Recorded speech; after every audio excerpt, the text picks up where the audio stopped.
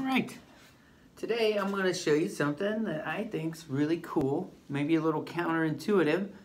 This is nothing more than a piece of pumice, and I'm going to show you something interesting about it. It can float. And neat.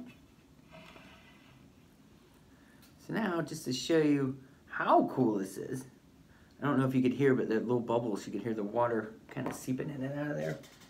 But now, to show you how even more cool this is, it's just a larger specimen. Look at that. Floats. So I just wanted to show you these cool floating rocks, and they're just full of little air bubbles. And if you want, making an experiment.